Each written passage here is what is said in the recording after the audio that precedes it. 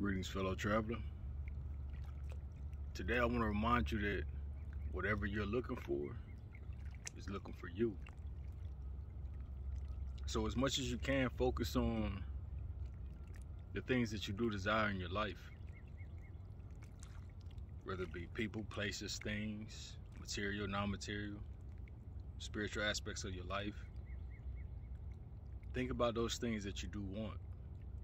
And don't dwell on the desire, but be grateful that because you sent that energy out, it's coming to you.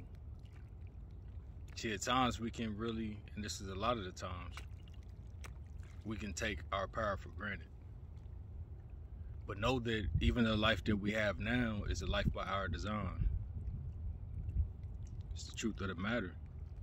So the better we become more and more at owning that power, trusting that power, moving within that power, that we remind ourselves that the energy that we are sending out is coming back to us tenfold.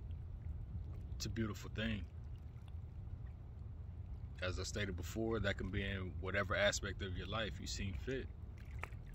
It's cool. It works.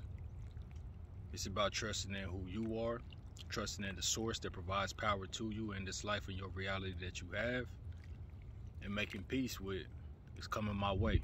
So if we send out seemingly negative ideas or thoughts, come back tenfold.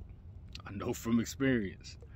But when you send out beauty, love, appreciation, operate from your heart, comes back tenfold as well.